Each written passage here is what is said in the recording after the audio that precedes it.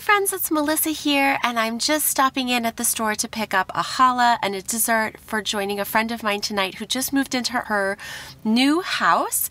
And this got me thinking about housewarming gifts and hostess gifts, and it's a topic that's really special to me because I have two friends this summer who have moved into new homes. And so for both of these friends, I'm making plans, setting dates on the schedule to come see their new houses, and I know that it's something that's really special and also emotional for them. I've also moved into a new house. There were some gifts that I received and really loved, and then there were a lot of gifts that I wish I had received and I didn't receive. So I wanted to talk about those ideas with you today. Obviously, you know me, I am very budget minded and I know how expensive it is to move. So the first item on my list is cash. I think that cash is not a tacky gift and it is a welcome gift to most people. They've probably just spent a lot of money either purchasing a home or moving and all of the expenses that come along with that. So a little extra cash, I think, is a very thoughtful housewarming gift. You can give a gift card to their new local supermarket. You can look it up on the map, what's close to them, or to a restaurant that's in their new neighborhood. And I think that those are two very nice gifts,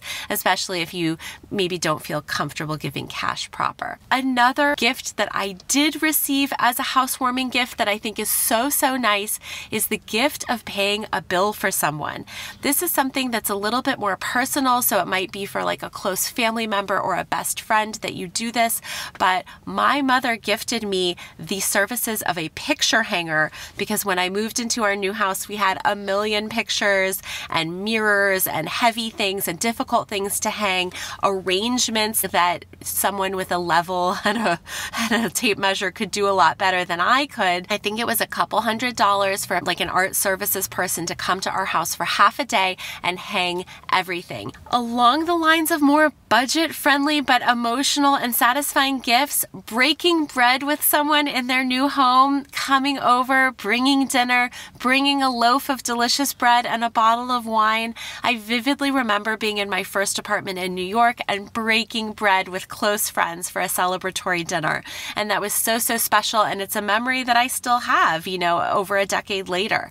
So just a simple, symbolic gift like a bottle of wine and a card or something that you've baked could be very meaningful for someone who's moved into their own place. Next up, houseplants. I remember moving into my new house and there were certain things that I was missing. Houseplants is one. You can buy a plant, get one at the market, or give a cutting of your own. I'm currently propagating some plants. Mother-in-law's tongue is really hard to kill and very easy to divide. So something like that could be no cost and a very welcome gift. I also found that I needed more doormats. So you could gift a doormat if you know your friend's taste. You could gift a doormat with their initial on it for their front door.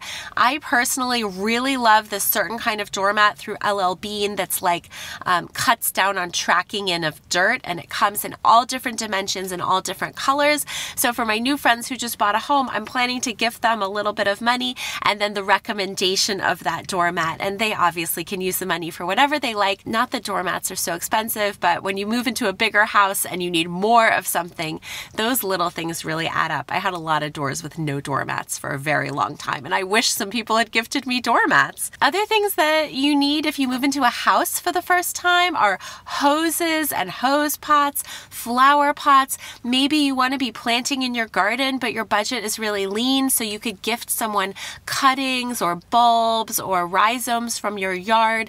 You could gift a gift card to the local nursery. I know that those kinds of things really make a home feel like home, and those would be really welcome gifts. They're definitely gifts that I wish that I had received. Moving into your own place, whether it's under happy circumstances or difficult circumstances like a separation, no matter what, it is very emotional and it is very expensive. So most of all, I would say that the thing that warmed my heart was people acknowledging that we'd bought a new home.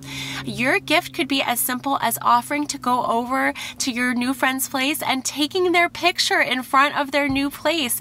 I have a picture of us when I was pregnant with my youngest, and we had our oldest was a toddler just starting school, and that picture of us in front of our new home is so, so special. You can gift a frame, have it printed for them, do what you can, but it doesn't have to cost a lot of money. I think that the act of acknowledging this new milestone in your friend's life is the most important thing of all. Thanks you guys for watching. Leave your ideas down below. I have a lot to learn from you all. You have great ideas. Give this video a thumbs up if you liked it. I hope you'll subscribe if you're new to my channel. I really welcome you, and I cherish the time that you've spent being here. Thank you so much, and I hope you have a great day. Bye-bye.